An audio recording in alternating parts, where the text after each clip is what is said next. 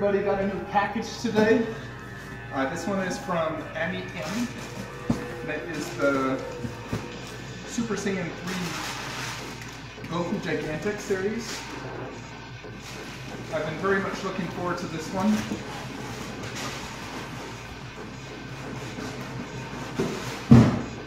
So, this is it.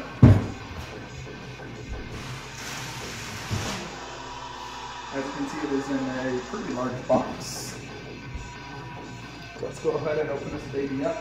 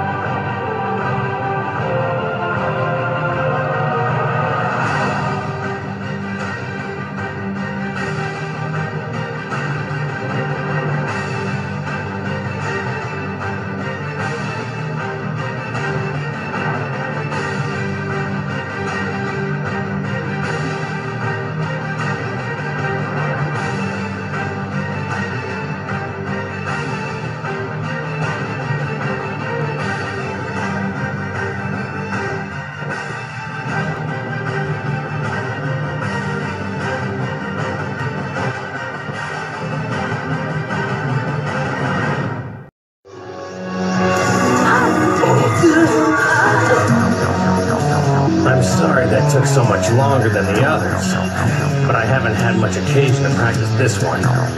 This is what I call a Super Saiyan 3. Okay everyone, got it all set up. This is how I'm going to go ahead and display my gigantic Buu Saga series. I actually took the halo from Goku, put it on Vegeta, because in this scene Vegeta is the one that's actually dead. There's Goku. I put him on this custom base right here. It's like a black crater base, and I even put these little yellow things sort of like indicate he's powering up, sort of, because he's in that mode where he's like powering up. And Kid Buu's just on a little rocky base, and Vegeta a green grass base. So there they are. I look forward to the Frieza Battle Damage Goku to make a Frieza Saga version. Then I'll just need Cell, and I got DBZ set. As far as Goku, my initial review, he's a great size.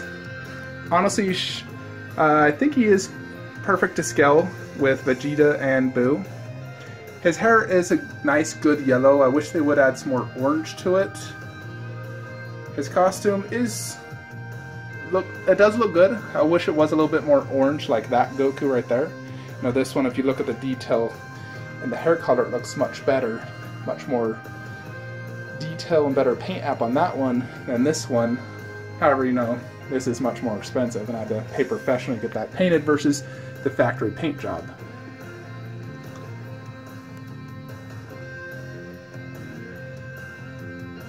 There's the detail on Goku's face. Definitely looks just like Goku.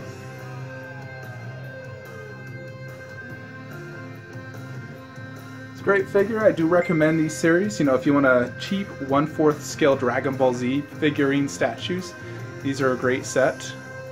Definitely like adding a custom base as well. I think it makes it look better.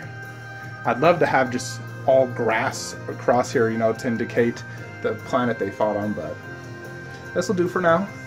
Hope you all enjoyed the video. Subscribe to my YouTube channel if you haven't, and look forward to the next review.